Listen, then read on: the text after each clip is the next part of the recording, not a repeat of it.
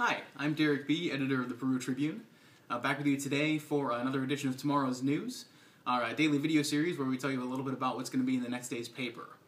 We've been a little bit sporadic and a little bit low definition this week due to some technical difficulties. I'm trying to work through those. In the meantime, this video is going to go up a little bit late, but it will be there for you guys and it will be there in high definition, so I hope you enjoy it. This is Sunday, January 12th, so I'll be talking to you about what you can find in print on Monday, January 13th, and what you can find online tonight at perutribune.com. On our lead story, Chad Abshire talked to some local Republican leaders about the HJR 3 proposal before the Indiana General Assembly, better known as the Gay Marriage Act. That act would clear the way for a vote in November by the public on whether an amendment would be added to the Indiana Constitution defining marriage as between one man and one woman.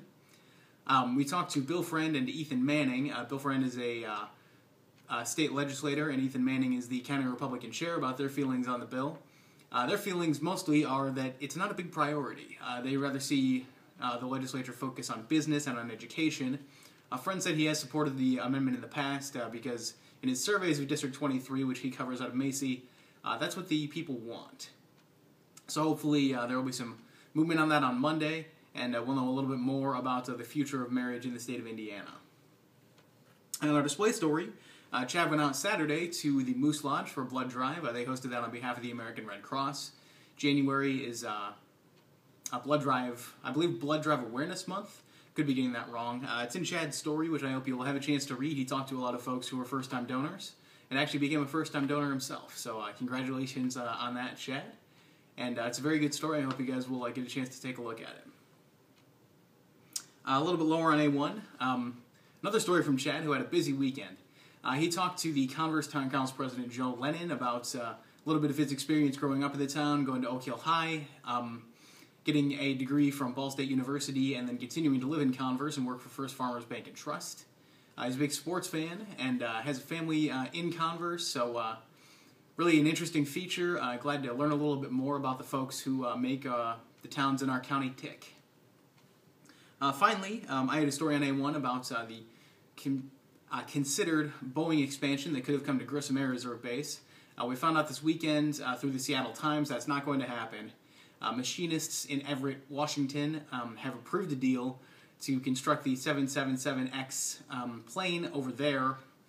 Might have been some gamesmanship going on with Miami County and other folks getting involved to potentially scare that union into passing a deal so that they'll manufacture the thing in Boeing's preferred location. Nonetheless, Jim Tidd of the Miami County Economic Development Authority and Miami County Commissioner Larry West said they were glad to see the area considered for that project, which would have been gigantic, 2,400 jobs, $10 billion. And we certainly are happy to see folks consider Miami County seriously for a project of that magnitude as well. We hope that Jim and the other folks with the EDA can bring more business into the Aeroplex, and that more projects of that size will consider Miami County an option. Speaking of business, on our A3 business page, Chad has a story about Beef O'Brady's, which has become a community institution since it was started 6 years ago by Dave Van Balen and his wife. We talked to Van Balen about some of the improvements that have come to Beef O'Brady's, and those include a renovation and now offering mixed drinks. It's really a cool story about how they are a community meeting place and have sponsored a lot of local events. So I hope you'll get a chance to look at that and support Dave, who is a great friend of ours, with his business, not only at Beef O'Brady's, but at Subway, the Roxy, Papa John's, and all across town. Finally, on the sports page, we had three stories. Two from Nick Roby, who went to the Oak Hill Peru basketball doubleheader on Saturday night, and as well from Justin Shockey over at the Wabash Plain Dealer, who went to the North Manchester, North Miami game. Kind of glum news for our local teams this weekend, but they saw some things they could improve on. I hope you'll get a chance to look at the final scores in the paper or online, and continue to support those teams as they're trying to rebuild and improve. As always, you can find all of those stories in tomorrow's print Peru Tribune. You can also find them online tonight at perutribune.com.